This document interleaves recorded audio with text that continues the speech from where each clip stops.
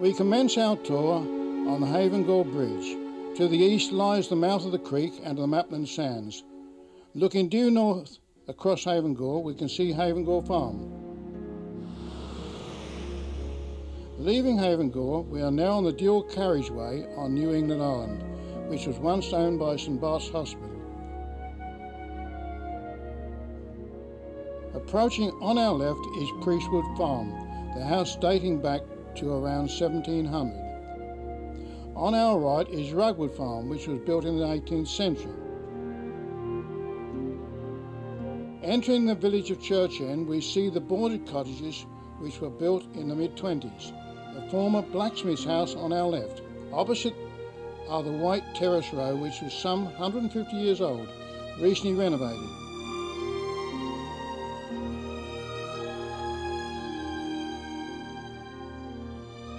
The bungalow on our left is all that remains of the old mill shopping complex.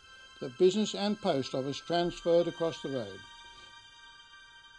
To the left of the stock brick-built houses is the old RE Yard office, the maintenance area before World War II. The adjacent single dwelling was the home of the district nurse. Next door was number 16, the home of the Dobsons.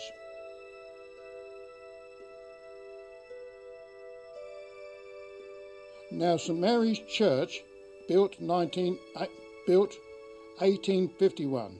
Mr Fred Webb of 10 Churchend was and he always watched out for Mr Charlie Cater, who lived in the farm about a half a mile, 3/4 of a mile down the road, and the service couldn't start till he got there. So he sometimes a minute or two late, and Mr Webb would be, known as Fred to us, would be standing outside so as he could see when he was coming up the path, and that's how the grooves got in the masonry there.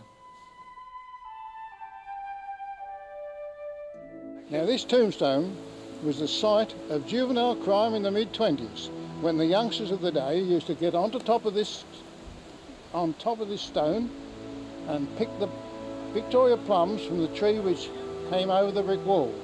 In the event of any passers-by, they used to dive off and shelter between the adjoining tombstones. The Georgian and Dragon was originally 3 houses, which was built in 1650. Opposite the Georgian Dragon is the old Hall Farm house, built in the 19th century. The single cottage now left was once the home of the workers, known as the men's kitchen. The school building, built in 1848, was closed in 1988 due to lack of numbers. The house is still occupied, but the old playground still shows the marks of hopscotch, memories of yesteryear. Travelling north by Nayswick Farm, we come to Ridgemarsh Farm en route to Cortsend Village. It is said to be the first brick-built building on the island. Nearby is a former cart lodge, bricked up in World War II. Inside showed a fine collection of queen post roof trusses, a design rarely used in this century. These were built in the early 30s. Yeah, they bricked and filled up in along here and made this into a cookhouse, you see, because there was another anti-aircraft battery here by the middle of the war, and this was turned into a cookhouse. Huh? They turned into a cookhouse during the war, this was. That's sea servicing, isn't it? Oh yeah, that was of use.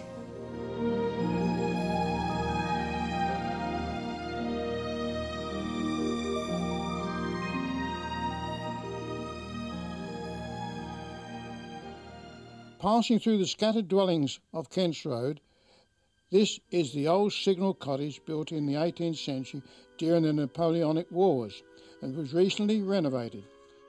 Nearby is what was once the King's Head public house, now a residence, and this was built in the 16th century. We are now at Hill House, formerly the home of the local harness maker Mr Mead. This is Fisherman's Head, viewing the Mapland Sands and what remains of the Broomway, which prior to the road to the mainland was the only road to the mainland, negotiable only during low tide. Tree Farm is our next stop, possibly the oldest farm on the island. Now returning to Churchend, we arrive at Lodge Farm, now renovated and modernised. We complete our tour with a glance into history, for across the field shows a clump of trees which was the site of the old workhouse yard. Then completing our tour at the village hall adjacent to the Hall farm.